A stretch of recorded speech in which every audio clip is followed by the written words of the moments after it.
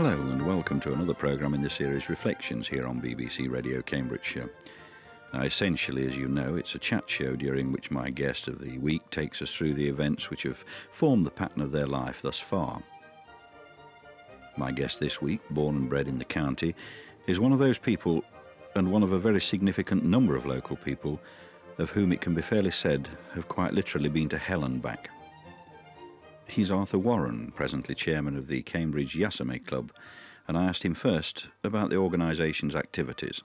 The FIPO movement came about because there was a movement to get compensation from the Japanese for what we had endured. And the government of the day, to cut a long story short, they froze Japanese assets in this country and also sold the railway we'd built. That brought in a few £1 million, which was paid into the government funds, and each one of us eventually received a total of about £72 for those 3.5 years. And it was hoped that this could be improved, and so up and down the country FIPO clubs were formed to do all the paperwork that this claim, as we called it, required. And those clubs are still going strong today. Some have moved from one town to another, but we're still a very strong movement. The thing is that each club is its own entity, and it looks after its members and the FIPOs in the area according to their needs.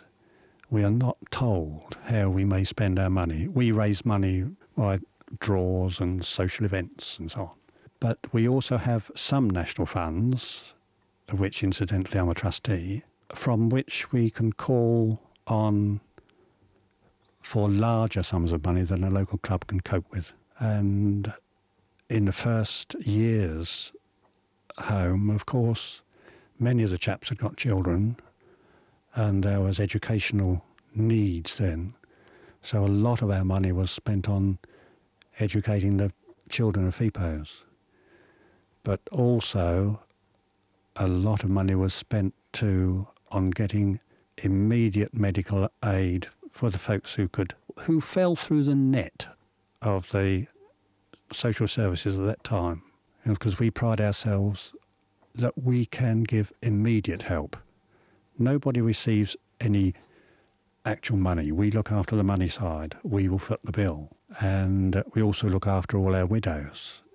In this town, for example, we have on our books over 100 FIPO widows that we keep an eye on and help at Christmas. And I know this goes on up and down the country. What do you mean when you use the word FIPO? Far East Prisoner of War. Anyone who was a prisoner of war of the Japanese for that period, those 3.5 years. Our club is within the Federation of FIPO clubs and associations, and we still do whatever we can to help each other. There's still a very, very strong bond of fellowship amongst FIPOs. We were all told, whoever came home, that our lives had been shortened by anything up to 20 years because of what happened in Thailand and Malaya and in other islands in the Far East as prisoners. And to have the thought of war behind you all the time affects people's health. And to think that we can look forward to a new day each day, because to us FIPOs, every new day is a bonus. And the first thing we all do as soon as we wake up is literally to say thank you. It's an extra day. A day that we could never have expected to have all those years ago. We lived and suffered so closely together, and now we live to help each other. Arthur, where were you born? In Romsey Town, in Cambridge, in August 1917. What was your father's job? He was an engine driver. Unfortunately, he died when I was very young, and so my memory of him is a little vague. Did you have brothers and sisters? 2 brothers, and we were completely a railway family except for myself. What school did you go to? To the Romsey School and then to the Central School, as it was then, on Parkside. And what age did you leave school? A fraction before my 14th birthday. And you went then to work where? To Selwyn College. That was a time when employers phoned the school headmaster and said, we want so-and-so. And so the headmaster sent me to Selwyn, and I got the job of bursar's secretary at the age of 14. Did you require very much then by way of references? Oh, yes. The headmaster was very strict on this and would only recommend people he thought would fit the job on offer. Are you married? Yes, very happily. You have any children? 2 sons, 2 lovely sons. One is a doctor and the other is an architect. Oh, they've done all right anyway. Then, yes, they're very good chaps. Next generation? 2 grandsons. Ah, splendid. Yes. Talking my language now. I see. Well, we're only allowed to say a little bit about them, do you see, or else I get into trouble. Anyway, were you called up into the army, or did you join voluntarily? I was called up. I was one of the first batch of conscripts. That's very early January 1940, and was told to report to Ipswich. And we foregathered on the station at Ipswich, and a territorial corporal tried to march us up the main street to a, to a school in Ipswich, where we stayed all day, fed with food in odd cardboard boxes and so on. Nobody said what we were to do or where we were going, and it wasn't until dusk that we were herded again down to the railway station and put on a train and eventually landed up in North Walsham, in Norfolk, where an RSM took us round all the houses and said 2 in there, 1 in there, 3 in there, and so on. You know, it was looked very much a casual affair then. But then winter came, and that was a very snowy winter in Norfolk. This was in the Suffolk Regiment, in the 5th Battalion, Suffolk Regiment. Mm. And so apart from getting up early and doing our run up the Norfolk Road in shorts and boots all amongst the snow, much of our training was done indoors. And I'll always remember doing Bren gun practice in the Co-op Hall, which happened to be over the shop at the Co-op. And you can imagine army boots thudding on the floor and bodies landing on the floor. The manager was forever coming upstairs and saying, I can't hear what my customers are saying. They were the days. They were very happy days, they really. With no foretaste of what was to come, what happened next? Well, then we were sorted out to rifle companies and given certain jobs. And we were deployed along the North Norfolk coast, dug in on the Norfolk coast, ready for the first threatened invasion of the Germans. That was very bitter, very hard. And eventually we went to various places in England and Scotland and Wales as well. But after we were supposed to have a rest after being on the coast, and eventually we landed up in Scotland, in Hawick, Peebleshire, where there were no men about at all. They'd all been called up. So the place was full of ladies. The shops were full of ice cakes, to our amazement. They'd never heard an air raid siren. Within 48 hours of our being there, of course, the siren went. And the whole town erupted into the street, didn't know where to go. And we stood by in amazement because we'd been employed in the Blitz at Liverpool, for example, at night, clearing up the debris and collecting people out of bombed buildings and so on. There were several what I call good schemes we went on, one particularly across into Wales. From Wales then, what next? Eventually I found myself in Leominster in Herefordshire, well known for its sheep market, And it was a joy every week to see the different coloured sheep. They'd all been dipped orange and lovely colours, all coming down the street. And it was there too that we took off for Liverpool to go abroad. But to see us marching down the main street at Leominster on the way to the railway station with our full tropical kit in October must have made the local population stand and stare. But we sailed from Liverpool, not knowing where we were going, but we headed right up into the North Atlantic, took a really northern circle and finished up in Halifax in Nova Scotia. We anchored out in the bay, and at night, the first night we were there, the lights came on. And of course we hadn't seen lights for ages and ages, and the whole ship went suddenly deathly quiet to see this sight of all the lights coming on. It hit us that we'd been, shall we say, living in darkness for so long. However, we were transferred then to American liners, and this, of course, was before the Americans were officially in the war. I was on the liner Manhattan, which had been used for film stars' cruises. But but that was very interesting, and the food was out of this world, of course. The crew were mainly US Marines and Coast Guards, tremendous fellows, and had to be fed very well, and so we fed very well with them.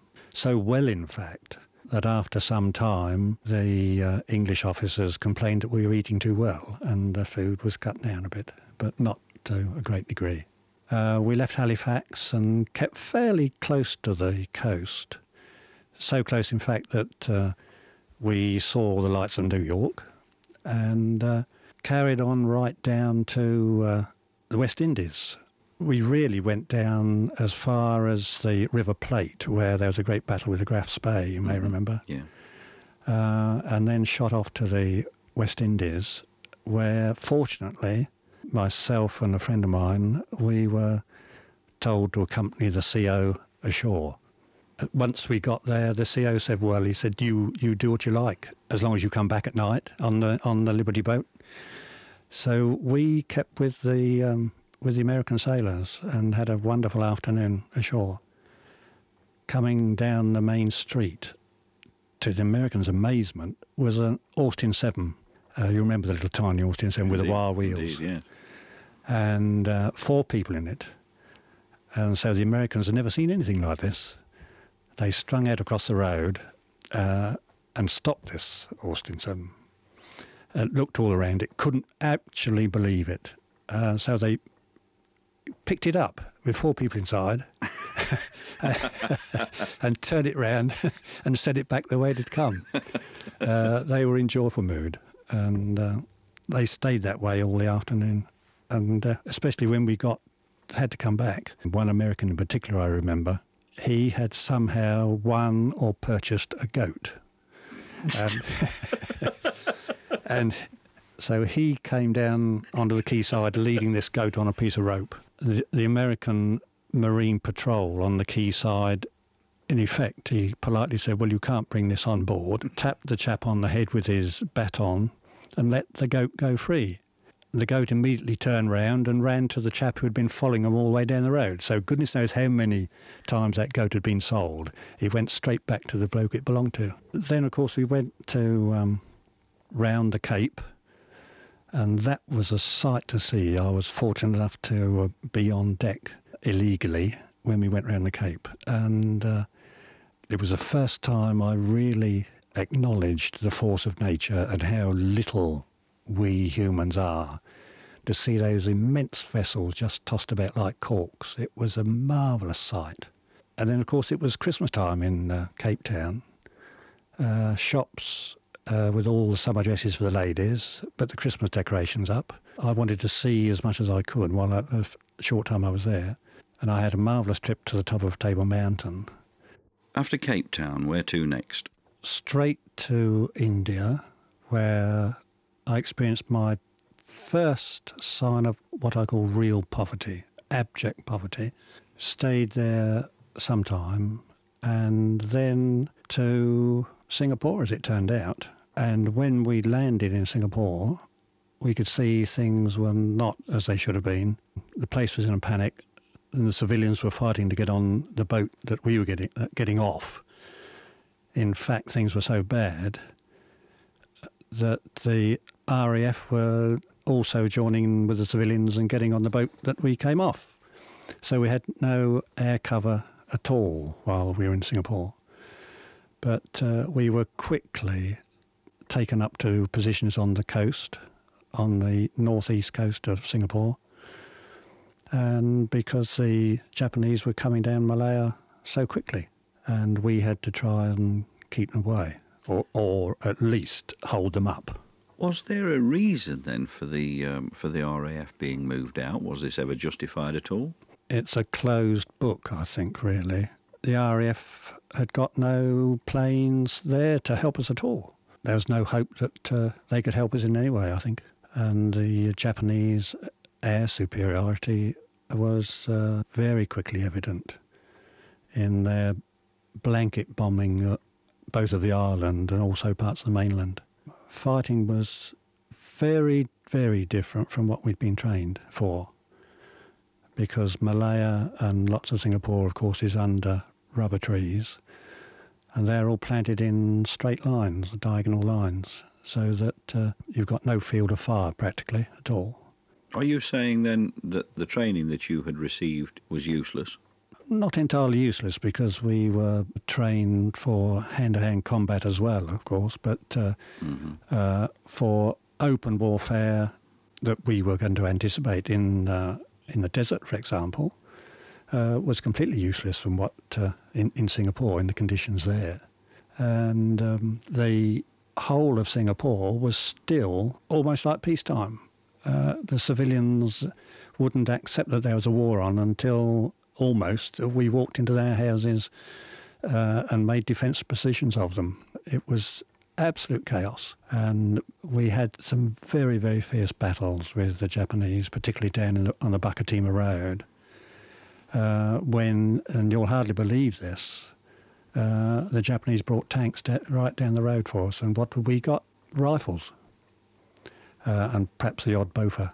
And so it was a bit hairy for a long time. And the key to the surrender of Japanese is really the fact that the water supply to the whole island was threatened by the Japanese and got into Japanese hands.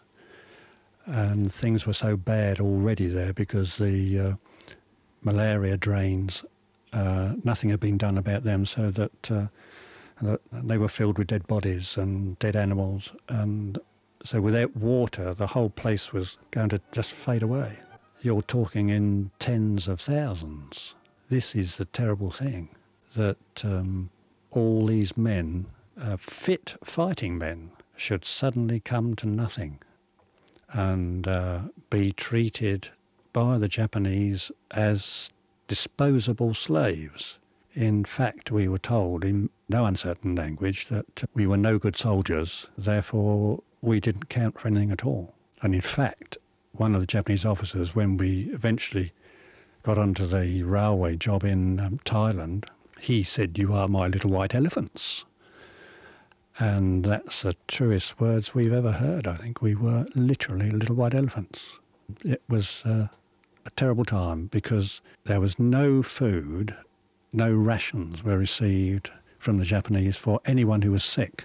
And the rations themselves, if you were fit, were just over a pint of rice a day, plus the odd bit of green vegetable or a bit of dried fish now and then. And to have to share that with the sick people as well, which obviously we did, you could hardly expect men to work the complete hours of daylight. But we did. We just had to. How did you understand what was going on in a country where the language and the culture was so far removed from yours? Well, Englishmen are very versatile, and we quickly realised that we've got to learn not only Japanese, but also the Thai language to get by. Because Japanese, if he gave an order, he expected it to be obeyed immediately. So if you didn't understand what he was saying in Japanese, you were knocked to the ground and kicked until you did understand what was going on. That, in addition, of course, to the work, which was completely manual. I know for a fact that mechanical means were available. The Japanese captured a lot of material that would have made our work so much easier. But we were little white elephants, so everything was done by hand. No machines at all. And when you think that in approximately 2 years, a railway was built cutting through mountains, built across valleys, over rivers, nearly 400 miles in under 2 years, and that railway was working. You can well imagine that it really was slave labour. And the sick, even at one stage, had to be taken out to work to try and speed the job up. And many, many sick people died unnecessarily there, as did fit men, of course. Because if you were injured on the job, you either continued or you laid there until the day was done and you were taken home, call it home, back to your camp by your companions. And this is the great thing we learnt so quickly, was that we could do nothing as individuals. We could only come through this by working together, being absolute brothers, if you like, blood brothers, and help each other. Whatever was stolen in the way of food, or even firewood for the kitchen fires, everything was shared because it was the food on offer was so minute that if we'd had our food only to ourselves, then the sick wouldn't have eaten, and the death toll would have been immense. It was large enough as it was, but it's quite unbelievable what men can stand up to. You give the impression that you were under the heel, as it were, of a regime totally without any compassion at all. Am I reading you correctly? Oh, entirely correctly, yes. This was the big shock to us as soon as we came into contact with the Japanese, that punishment for even the slightest misdemeanour was physical, and not only physical, but it was immediate. This was something that was completely foreign to us. And also, of course, the soldiers who were looking after us were under the eagle eye of the Kempitai, which is the Japanese secret police, if you like. And they were horrible people. They had the most deadly tortures. I've seen men beaten, limbs broken, their bodies completely broken, but not showing one spot of blood. These Kempitai people were experts in physical destruction. But then, of course, disease did even more destruction because there was no medical supplies and we had no clothes, no shoes in the main. And just how the work was done, one honestly has to have been there to appreciate it. So many books have been written by FIPOs about times on the railway, and people have said to me, which one should I believe? Which one is the truth? My answer to that is every one of us went through the same terrible period, but each one of us is an individual. And we all have our own views on what happened. Taken overall, it was the most inhuman 3.5 years that one could spend. But on the other hand, it was the most enlightening 3.5 years to show how much you can achieve with your companions and living not only for yourself, but for your group. Tell me, if you will, then, the Japanese attitude towards the Geneva Convention. Well, as far as I'm aware, they were non-signatories of that interwar convention, and therefore they just played their own furrow, if you like to put it that way, and ignored what we would call the rules of war entirely, particularly in their treatment of prisoners. So effectively they had no known code at all. No, no. Well, if we accept that, and if we accept the basic principle that there should be some sort of a convention, call it whatever you may, and that they accepted none, then can you give me some idea how many men you then saw killed or murdered or whatever you'd like to call it? You were there, not me. Well, there's so many cases of, shall I say, neglect, which I would call murder. On the other hand, I've seen a man tied to a stake, smothered in petrol and just set light for a minor infringement of a day-to-day work rule, which was changed every day according to what you were doing. On another occasion, we were actually lined up to witness somebody being beaten to death. Call that murder? I do, myself. And 3 men who attempted to escape in the early days on the railway. Some of you may not realise that right from the beginning of our prisoner of war life, we had a price of $1,000 on our head. And if any of us tried to escape and the local people brought us back, the Japanese said they would reward them with $1,000. But anyhow, 3 chaps attempted to escape.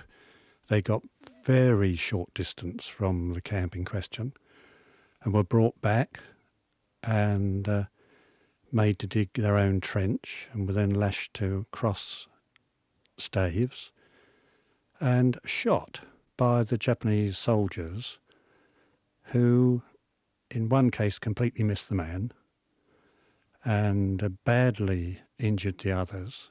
And the English officer, who happened to be in the camp, asked the Japanese commander for his own revolver and finished the job off because the chaps were in such terrible agony. And that was murder by proxy, I reckon, too. When you tell me of these atrocities, and that can be the only word to describe what you tell me, how often are we talking about? Give me some idea how much of this you saw. Well, they were 3 instances that I saw happen on the railway in the space of a year. This is only my report.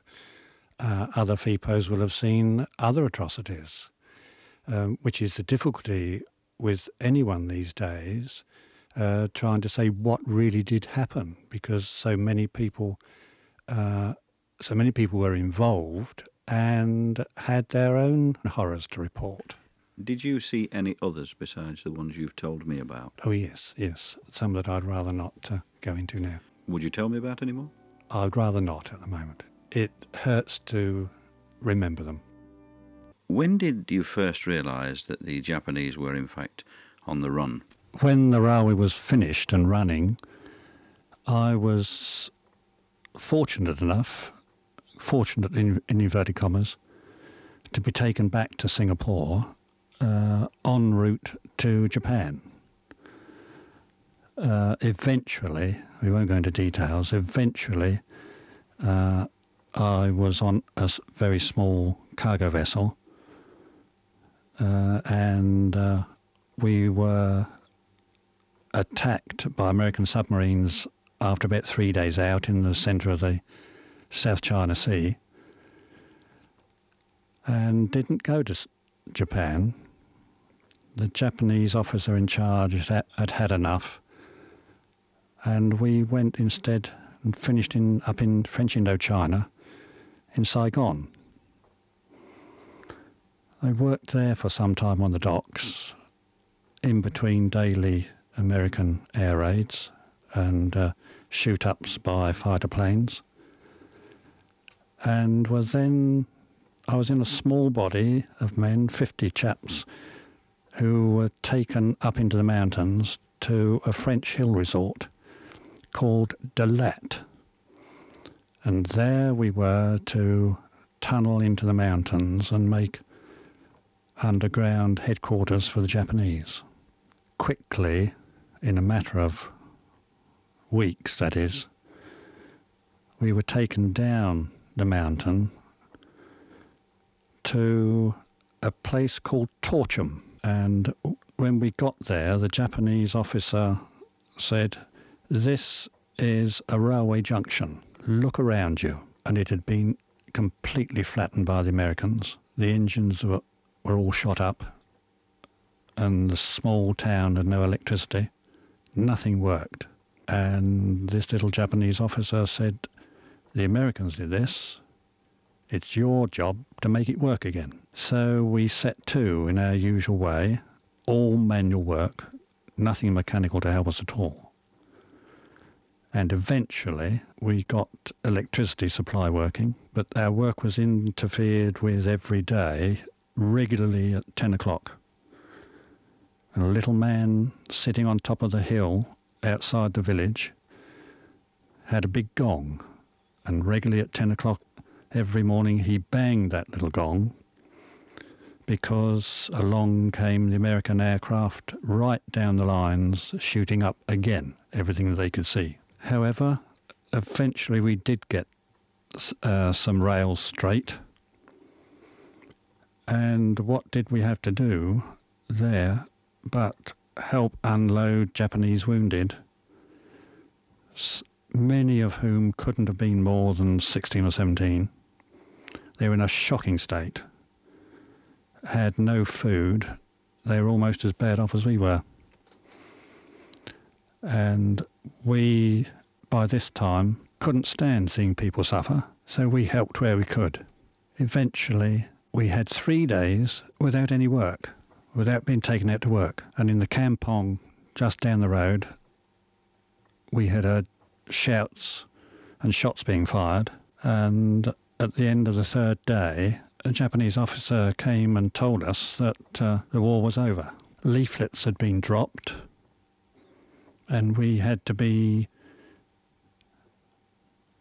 taken back to Saigon under heavy guard to keep us safe. And on all the stops en route, the local populations crowded round our train and were begging from us, and we'd got nothing. They were even worse than we were. However, we got to Saigon and were taken into some French army barracks. And what should happen within hours of our getting there was the local communists started shooting up the French who remained in Saigon. So what do? Out we go, with no arms, hardly any clothes, and bring in as many French people as we could to the safety of our barracks. We had airdrops of clothing and food, some clothing and food, and after that we actually received some money. A member of the pay corps was dropped with a bag full of money and said, in effect, "How much would you like?" This may seem very strange. I have been asked what was the thing I most enjoyed, what was the first thing that struck me when I was released, because we were, after a few days, able to walk out into Saigon, and it was the fact of being able to walk on the pavement.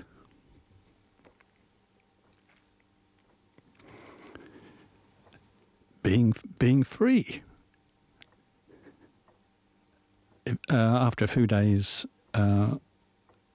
we were flown out to Rangoon and put into hospital, and there we met Mountbatten. He came into us and said that we would be all home before Christmas, and we were home by Christmas. In fact, I was home almost the same day to 4 years that I'd left England. I came back to Cambridge and met that wonderful lady who's now my wife. Can I ask you what goes through your mind when you see little boats with candles on being floated down the Cam to commemorate Hiroshima and Nagasaki? That's a big question to ask a FIPO, that one. To many of us, we all believe in people doing what they want to do. But in this case, and this we believe most sincerely, that if it hadn't been for the atomic bomb, I wouldn't be here speaking to you, and millions, literally millions more Japanese would have been wiped off the face of the earth. Those 2 atom bombs, and I say this because I truly believe it, saved millions of lives. It certainly saved the tens of thousands of FIPO lives. And if people wish to think about the Japanese people who suffered at Nagasaki, according to letters in local papers and so on, the people who float candles down, they've not any real experience of what basic life is all about. Well, may I say that we think they're wrong, that they're doing this in ignorance of all the facts. I'm not a warlike person at all, far from it. But I still believe that we owe a tremendous lot to whoever it was, English and Americans, for formulating those 2 bombs. People from Cambridge that I know helped with that. It did a terrible job, but on the other hand, it certainly saved millions of lives and has also kept the peace to this date. So effectively, you are not, in a broader sense then, opposed to a nuclear deterrent? Not at all. I think that has given us peace. Maybe a shaky peace at times, but at least it's given us a peace from 1945 to now, and has given people like me a great life, 40-odd years of extra life. We have spoken about people who float the little boats down the Cam, who take the one view. I also know people, or particularly one man who lives not terribly far from this station, who now won't turn his back on a member of the Japanese race. Where do you stand in this line? Well, in my job in a college after the war, I was dealing with several hundred of students. And amongst those, you can imagine there were inevitably some Japanese. And when the college I was working at first admitted a Japanese, the senior tutor said to me, "What are your feelings about this, Mr. Warren?" And I said, "I've got my job to do. I'll deal with him the same as any other student." And that I tried to do. As I said before, I'm not warlike. I wouldn't hurt anybody. But I can ignore them because I'm convinced that given the time, the place, the opportunity and the conditions, the Japanese would act again the same as they did in 1942. And that would be a terrible thing. So you asked me about the atomic bomb, and I think that's the beginning of what has kept peace for so long. Normally, at the end of Reflections, I invite my guests to share with us one particular memory, if they are to have taken from them all the others that they have. If we half accept what you've told us about your war, then on this occasion I feel disposed to turn the thing on its head and invite you to share with us the memory that you would most like to forget. That's very difficult because clearly over a period of 3.5 years, memories come flooding back of that time.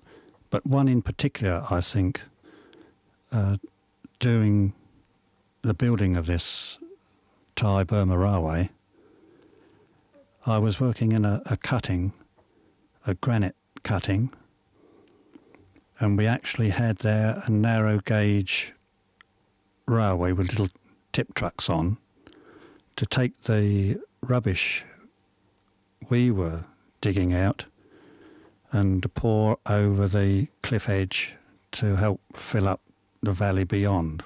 Cantonese were riding on the trucks and tipping the stuff over the edge. On one occasion, the truck didn't stop. And the two Cantonese went over the edge with the truck. We started to scramble down to help these chaps, but were shooed back at the end of a rifle and made to carry on our work and continue tipping the rubbish on top of these two people until they were dead and covered.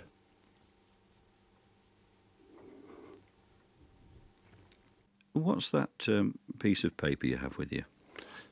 Well, this was part of the submission to the War Crimes Commission in the Far East after the war, and it deals with the disposal of prisoners of war. And this was from the Japanese High Command, that the POWs will be concentrated and confined in their present location and under heavy guard when preparation for the final disposition will be made. And the methods of this disposition, I quote, "Whether they are destroyed individually or in groups, or however it is done, with mass bombing, poisonous smoke, poisons, drowning, decapitation or what, dispose of them as the situation dictates. In any case, it is the aim not to allow the escape of a single one, to annihilate them all, and not to leave any traces."